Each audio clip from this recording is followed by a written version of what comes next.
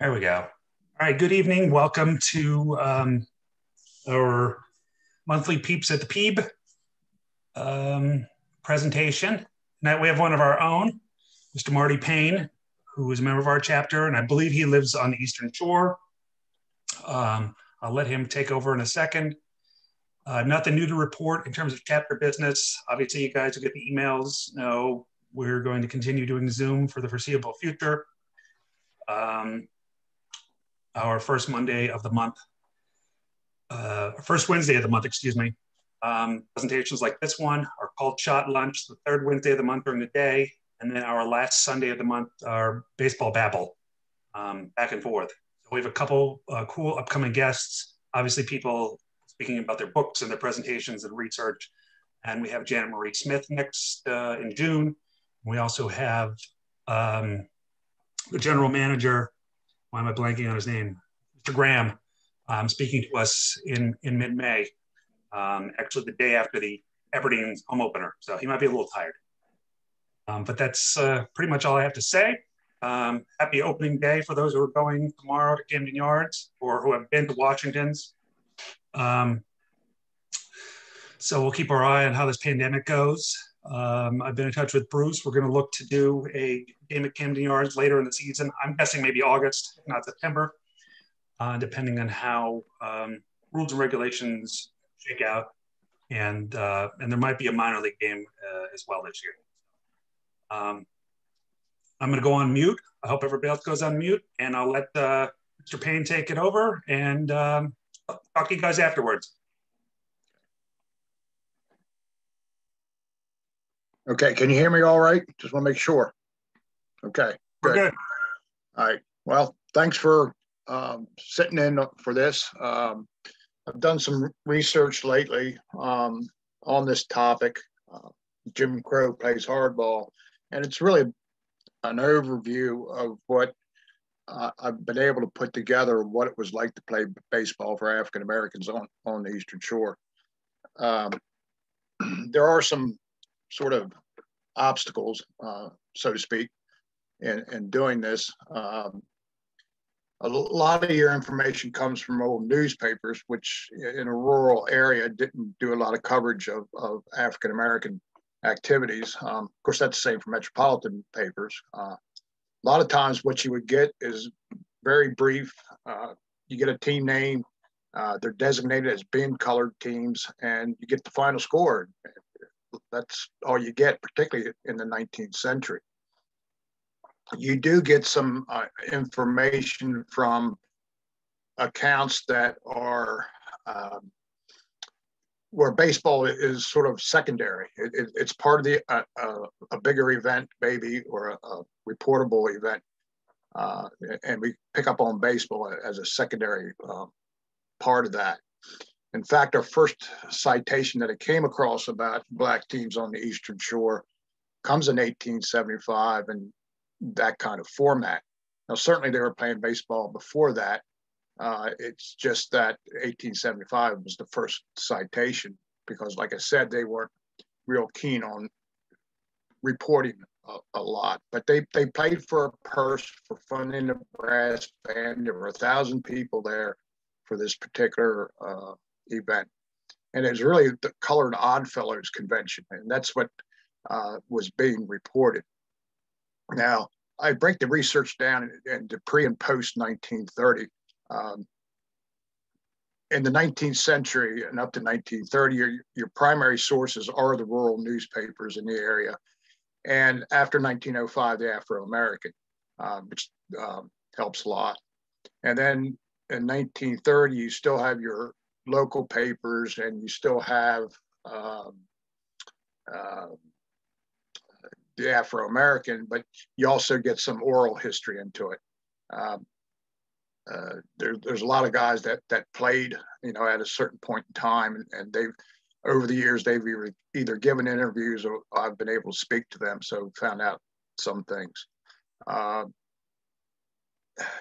African Americans, we know, were forming businesses and sponsoring teams and promoting things like steamboat excursions over from Baltimore. So it was a very active time despite a lot of those obstacles.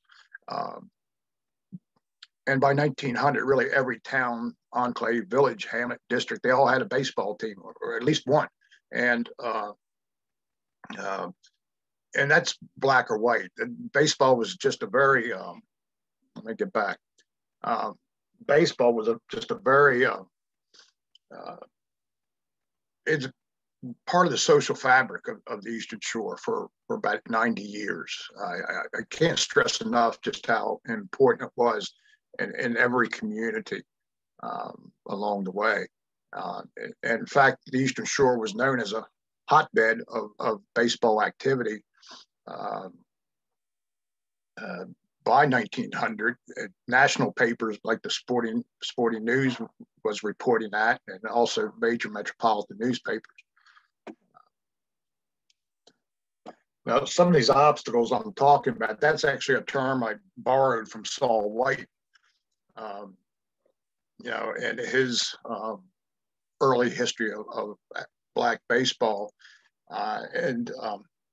He makes an interesting observation that a lot of the players of the late 1880s and 1890s that bore the brunt of Jim Crow were actually not born in slavery, so it's kind of new to them. It might have been familiar to their parents, but to them it was a sort of a new occurrence. So some of those obstacles that came about, one was in Cambridge at the Academy lot in Cambridge, like I said. That was an incident.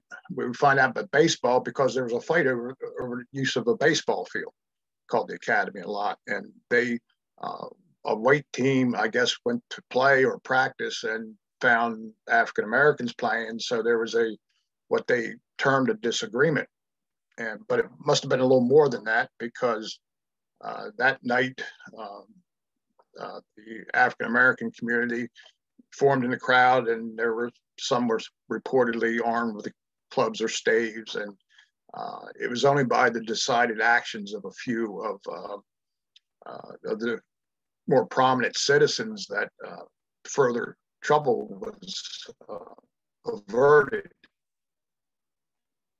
They don't,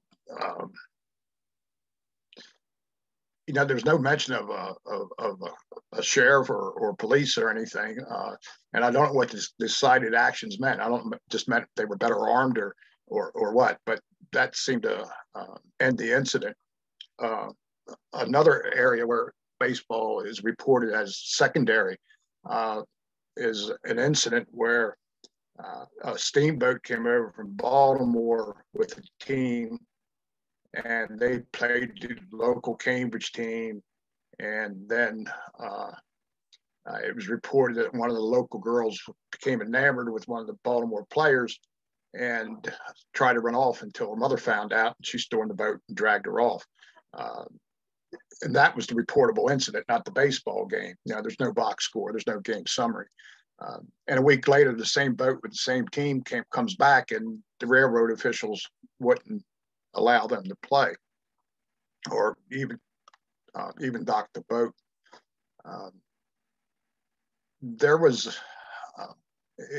It's kind of odd because all the Eastern Shore towns were still courting the tourist dollar just like they do today. And they were advertising in, like, the Afro-American about these excursions going to different towns, and and Cambridge actually,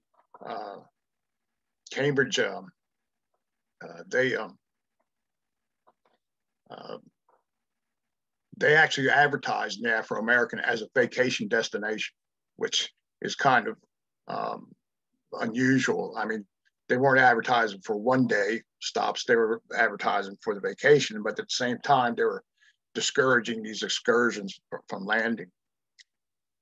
And through the Jim Crow period, you sense from the newspapers, or you can see in the newspapers, the rising tension, the rising of escalating violence, and eventually it leads to lynching.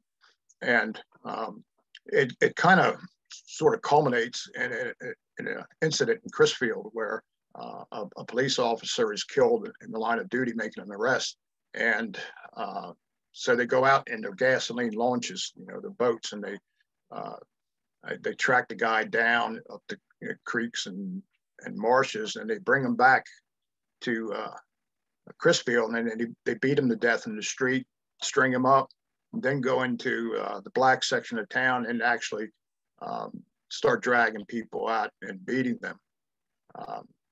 At the same time, the people in Onondaga, Virginia, which is further south on the Eastern Shore, they simply ran the whole black population out of town. And Princess Anne, they did the same thing. So right around that point, things were really difficult, for African Americans to be playing ball and to be traveling around. And I bring that up because Judy Johnson was growing up right at the epicenter of all this.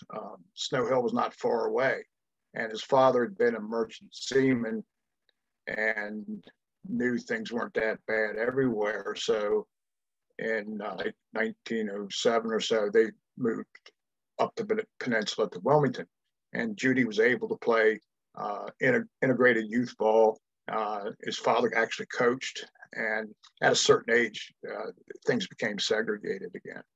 And just as a side note, a fellow SABR member, Newt Weaver, also a president of the Worcester Historical Society, partnered up with the NAACP, and they put a nice monument to Judy Johnson in Snow Hill.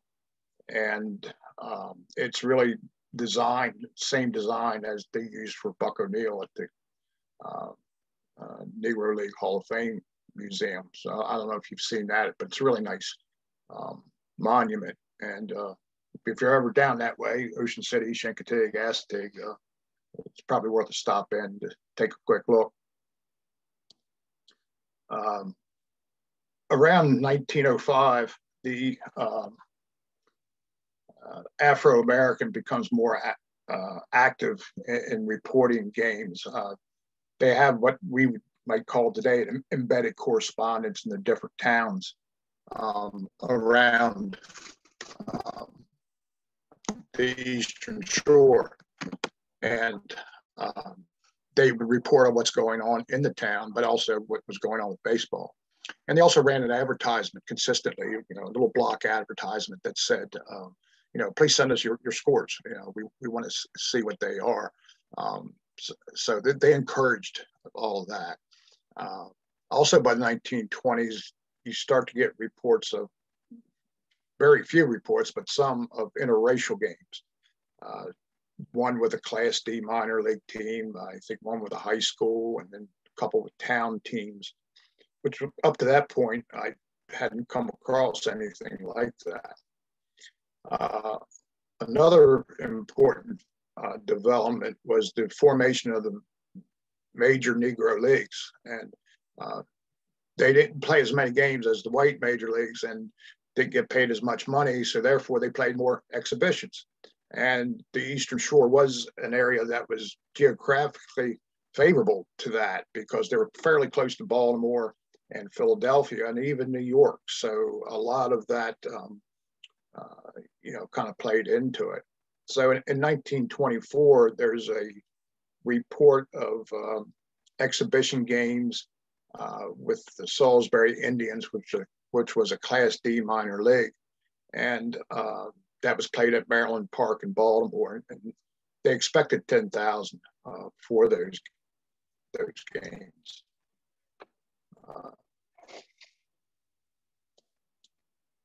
One of the things I look for always is leagues, the formation of leagues and that kind of thing. And the first one I came across for African-American baseball was the Salisbury Business League, which indicates that it was confined to the town of Salisbury. A lot of times Salisbury on the Southern Shore was like they called it the hub of the wheel. So that when they formed the league, Salisbury was the center, and all the little towns around it, they would join the league. So, Princess Anne, Pocomo, Chrisfield, Snow Hill, maybe some towns in Delaware would be involved in those leagues, but that doesn't seem to be the case with this. And then in 1925, the Afro-American actually reports that Bellevue and Crisfield were part of an Eastern Shore League. Now, to me, that's pretty interesting because a lot of leagues formed in a very small area, and it's kind of rare to have what I call a peninsula league. They're covered from south in Crisfield to further north in Bellevue. Unfortunately, that's about all I could find on it up to this point. And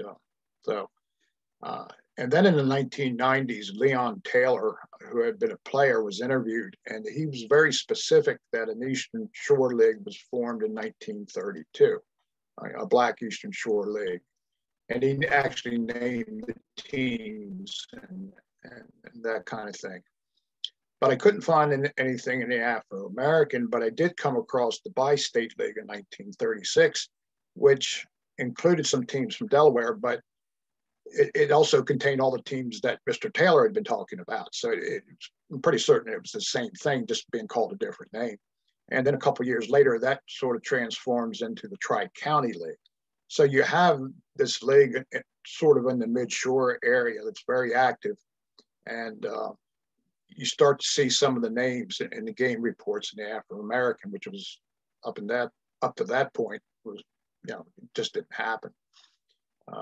And some form of this league by some name actually continued into 1979. So the leagues were active and around. This is a picture of the Bellevue All-Stars from, I guess, 1930. I'm not real good on dating these, but Bellevue was one of the better independent teams for a lot of years, and they were also a very important member of this Eastern Shore League that Mr. Taylor was talking about. And Bellevue is it was a small African-American watermen's community. But it was very, very influential in baseball circles. And of course, in the 1980s, it was still basically a African-American village. And then the seafood industry sort of started to wane, and people from different areas discovered, so to speak, the town of Bellevue with all these nice little cottages on the water, and they've sort of scarfed up. But Bellevue was one of the better teams around. Now, I came across this announcement in 1925, sort of unexpectedly at that time, but it announces a game of the Harrisburg Giants against the Baltimore Black Sox. So you were pitting Oscar Charleston, who's featured in the ad, the black tie Cobb of Zara, and then you had Babe Wilson or Judd Wilson from Baltimore, and they actually played a 6-game series, 2 games in Salisbury, 2 games in Easton, and 2 games in Dover. And of course, the frustrating thing with this is white newspapers were willing to promote the games, but they never reported them, at least that I could find. There's no box scores, there's no no game summary, not even a mention. So once the game was promoted, that's all that mattered. And that's about the only really exhibition game I found on the Eastern Shore in the 1920s. There could be more, I'm not sure. There's kind of a break in the action. You just have your local teams and that kind of thing. And then in 1937, the Eastern Shore League, the white Class D league, they began to, they reformed. And one of the people that took on a franchise was Joe Cambria with the Salisbury Indians. And Cambria was from Baltimore, and he owned Bugle Field. And that's where a lot of African-American teams played. So he had a connection with the Negro Leagues and a lot of the teams in that area. Griffith gets a lot of, I think, used to get a lot of credit for this Cuban connection, but it was actually Cambria. He went down, he learned of it through the Negro League teams because they were bringing talent up. So he started to do the same thing with players that were white or could pass for white. So he kind of stacked his Class D minor league team with a bunch of players that were far, far better than that. And so you had a team that was like 25-1. And the league found out he used an illegal player, wasn't Cuban, but they forfeited 25 games. They were 1-26, and they still won the pennant. And actually, the manager was Jake Flowers was named manager of the year. You know, there's really a lot of excitement about this team. It's still considered one of the top 10 minor league teams of all time. But Cambria was rewarded with a new bylaw called the citizenship rule, which said that if you weren't a citizen of the United States, you couldn't play baseball. And of course, that was subject to appeal to the National Association of Professional Baseball Players. But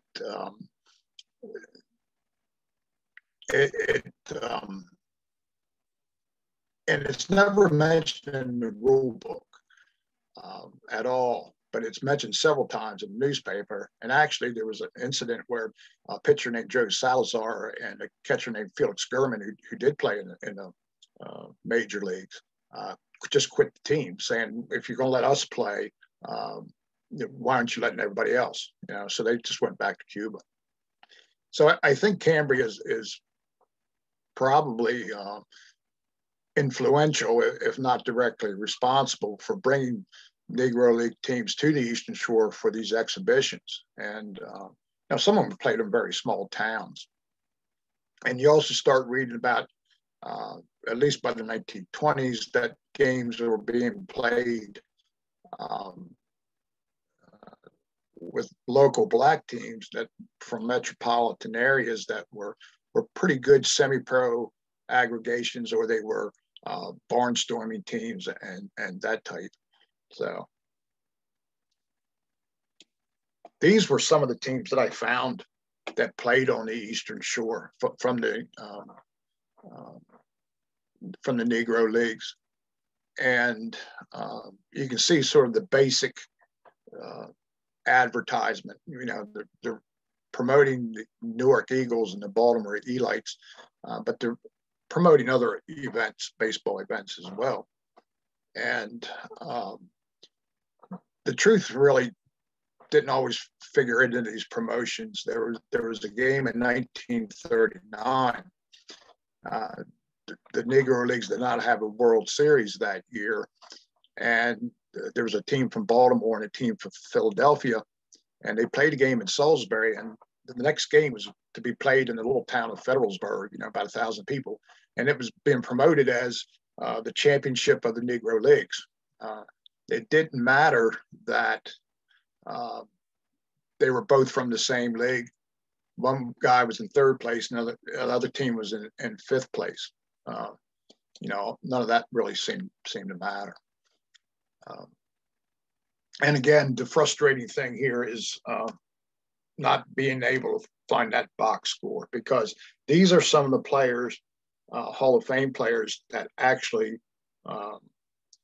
were on the rosters at the time that they you know, played exhibitions on the Eastern Shore. But you know, I can't really document that they did, that there was you know, just not in the newspapers. I've not talked to anybody, you know, orally that you know, remembers you know, these games or this happening. But you know, like I said, it's frustrating not being able to say flat out that they played here. You know, I guess sooner or later we might turn up an old scorebook or you know, a program or something, but I don't know if anybody that's done it yet. Oh, this thing wants to jump on me. But that ended in 1941 with the war anyhow. But teams remained active in every village, town, hamlet, all over the shore. Black and white teams just continued with their activities. So we have at least one league on the northern shore, and I put this picture of the Queen City Tigers because it shows them with two umpires, and that indicates to me one of two things. One is the way they're dressed; they might be a league umpire of some kind, or it wasn't unusual for teams to have their own umpires, or at least one umpire, just to make sure you had one of your own guys on the field. For a game. So yeah, like I said, things are still active. Oops. And then there was the Oaksville Eagles. I think this is a good example of typically how things worked in that. Oaksville was a very small farming community, 30, 40 families at the time, and maybe a general store. They had,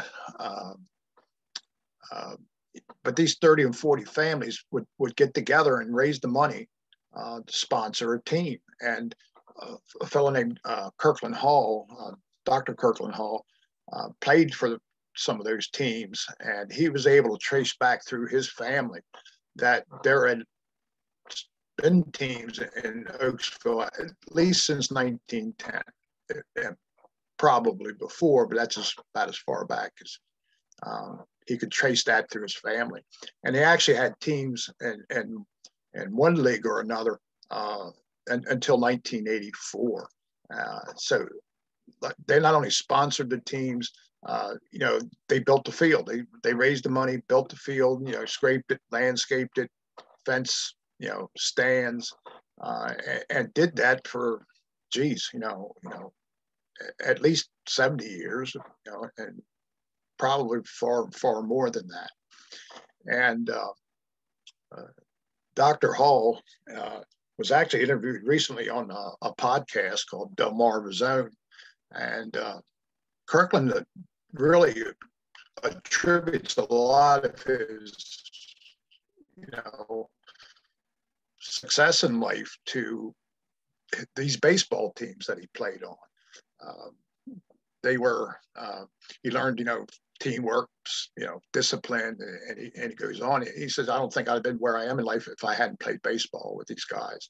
And, and he points out that a lot of the guys he did play with went on to college. Most of them coached, whether at the college level or high school level. And, some were successful in business and that type of thing. And I really can't overemphasize how much baseball meant to people on the shore, how much of a social event it was, and that kind of thing.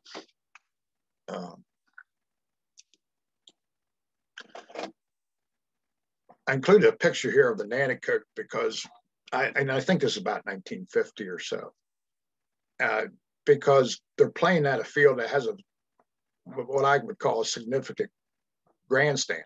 And a lot of the people I've talked to, that was a pretty rare event, playing on a field like that. They always talk about trying to find a level piece of ground and getting it into shape, scraping it, get the infield in shape, fences, stands of what they could afford. And that type of thing.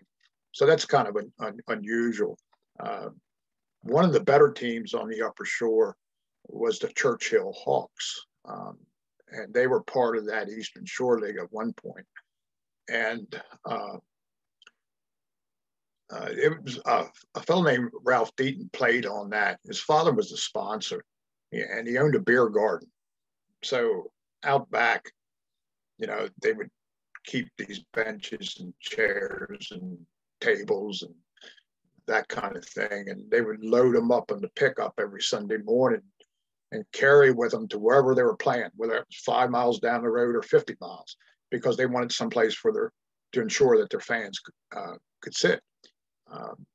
And then one year, one of the local minor league teams, Class D minor league teams, changed affiliation. So they had these uniforms that Mr. Deaton acquired. And the problem was they had Red Sox written across the front. So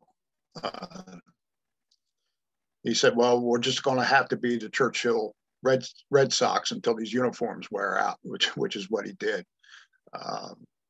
So, and, baseball was just so important to them. And like I said, there was a Black Eastern Shore League that existed until 1979. They were still active when I was, moving on to modified softball. Actually, that's where I met Linwood Baines, Harold's dad, because he was still playing in this league at the time. He was also playing modified softball.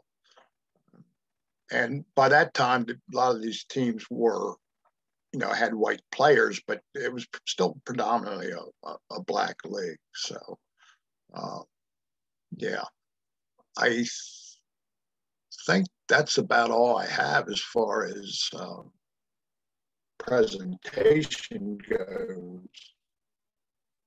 I don't know if anybody has any questions or anything, but I don't know. I don't know if I missed anything.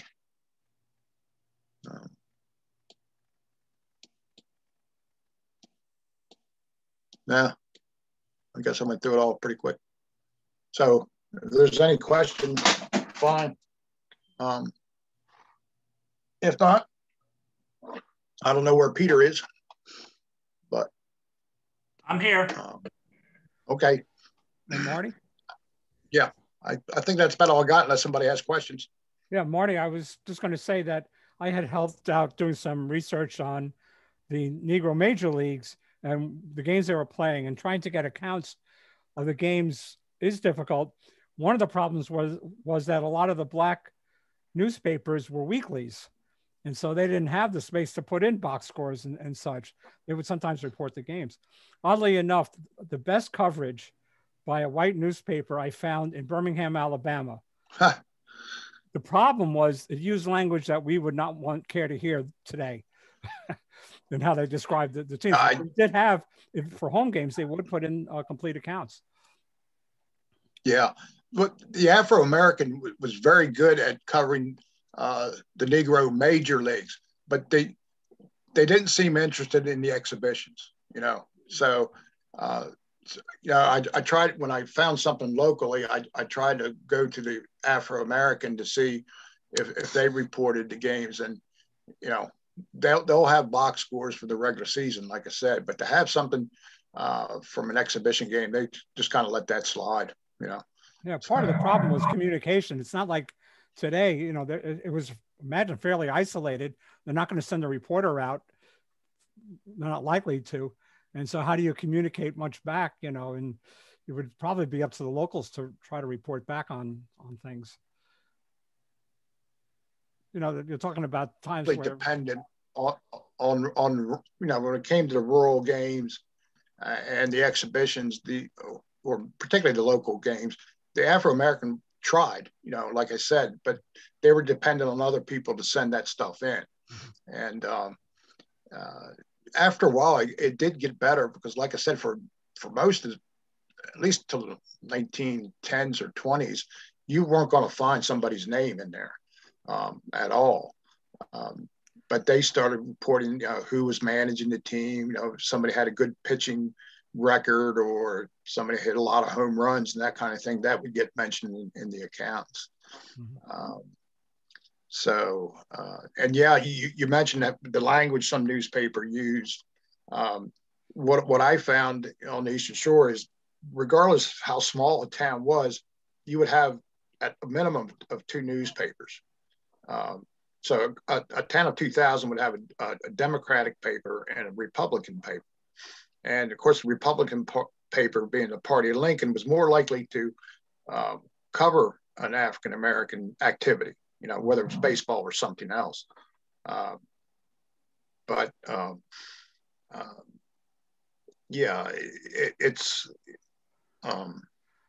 But then after a while, the Democratic papers weren't so inclined, and after a while with Jim Crow, everybody gets a little more. Most papers, not all, most of them get a little more derogatory, I guess, in the reporting of the African American community. Even though you find that there's people serving on, African Americans serving on town councils or commissions and things like that, starting up businesses. But yeah, the tone by 1890 is significantly different from that of the 1870s. Yeah.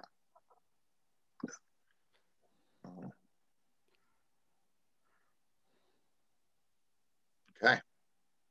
Anybody else? So. Anybody else, guys? Any questions? Comments? No.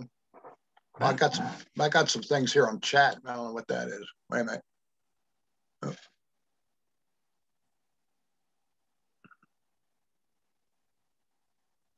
No, I guess no more questions.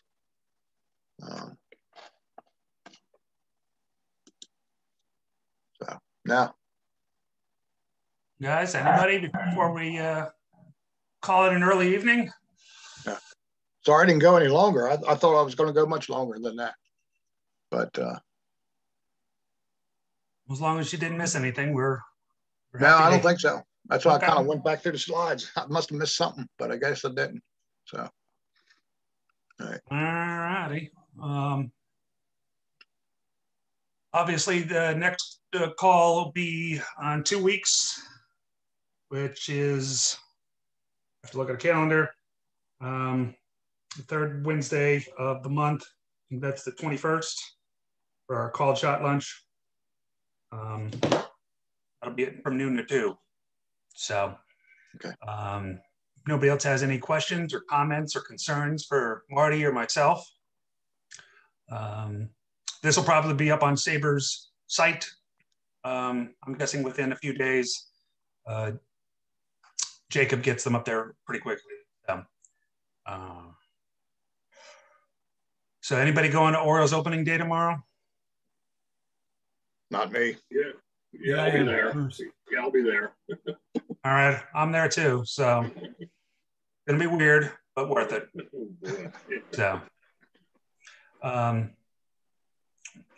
So hopefully we'll have a report on how everything went next time around, and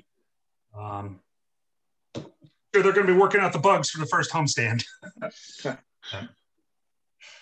I was at the Nationals yesterday, and it had kind of a feel of a spring training game in that there was a sparse crowd. You know, they were vocal and into the game. It's just not many, considering that was the day that they raised the World Series flag. So, right. It was a beautiful day for a game, though. That was. Yeah. All right, guys. Well, keep a lookout for more emails, anything that comes up. Those of you who do Facebook, we post stuff there too on our chapter site. And we're booked, I think, at least through June to early July for upcoming speakers. So if anybody wants something spot down the line to talk about your book or research or whatever, just let me know, and hopefully we can get you in. We've become quite popular. So. As of now, we know that the National Convention will be next summer in August. So we just have to hope that the Orioles have home games during those days. So if no other questions, I'll let you all get back to I see David has a game on right behind him, so we can all get back. Orioles are ahead 2-1. Good. After that opening sweep, I didn't figure a sweep in New York, but I definitely like to take one. So, Marty, is there a question? Are you on Facebook? No. No? Okay. No. So, anybody, if you ever need somebody's email address, you can always ask me. And for those of you who use your SABR account regularly, you can log in there and go through the directory and find people's home addresses and emails if need be. Our chapter is doing pretty good. As of today, I think we have over 350 folks on our roster. We're not as big as DC by any means, but we're in the top 6 or 7 in all of SABR. And for a chapter hasn't been, it's not even 6 years old yet. We're doing pretty darn good. And we're getting thumbs up out of Phoenix. So now we just got to put on a heck of a convention. And hopefully I'll see all of you there. I think most of you guys are local. So. Hey, you're going to make us volunteer. Of course we'll be there. Well, those of you who are really looking, you want to volunteer, yeah. So. Oh, absolutely. Those of us who are officers in the local chapter are going to be indentured servants for a few days too, and we still have to pay. So, same thing. The only thing for me it'll be good is my wife and I are moving a little over a month. We're moving to Federal Hill in downtown Baltimore. So I'll actually be about 10 blocks from the hotel. So it'll be a much easier commute for me back and forth. It'll be downhill too. Yeah, it's laid downhill. So, and no, I'm not going to give you all my address, so you can't show up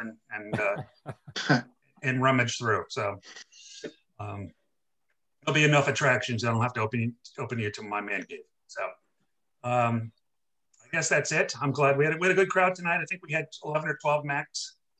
So I'm pleased. I know pandemic and people are zoomed out. I think people forget about it since the first announcement. I'm sure some people have forgotten about it. Yeah, I should send these more often, but some people are complaining about getting too many emails. So that's why I agree with that too. Yeah. Yeah, you consolidate a little more. So I try to send at least one a month with updated schedules. Always, for those of you who know the SABR calendar, there's always, you can go to the National SABR website calendar and you can be able to find our stuff in there. And I encourage you to go to other chapters, meetings and chats and stuff too. I've done DC, I've done Philly, I've done Chicago, Houston, and a couple others to just hear certain speakers and just get a variety of flavors. So, this pandemic has done one good thing is it's brought us sports fans at least a little bit closer together. So, and the Pee Wee Reach chapter, actually, I spoke there last Saturday to them. So they're small, but they're getting more active. So there's lots of little gems out there. Think outside the box. And what's up with the Phillies? I can't believe they're actually winning. Give them time. Yeah, I know. It'll be the May fold versus the September fold. So, but that's it for me. If nobody else has anything, I'm going to shut down. Thanks, Frank, Theodore, Meg, Bruce. We got a bunch of everybody here. So much appreciated. And if I don't see you guys beforehand, but Jeff, I'll probably see you tomorrow at the game.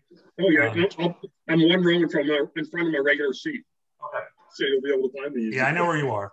Yeah. So we will reconvene in 2 weeks. And thanks everybody for coming, and thanks for supporting SABR. And stay healthy, stay well. I get round 2 of my vaccine on Saturday. So hopefully the rest of you are somewhere in line and getting everything done.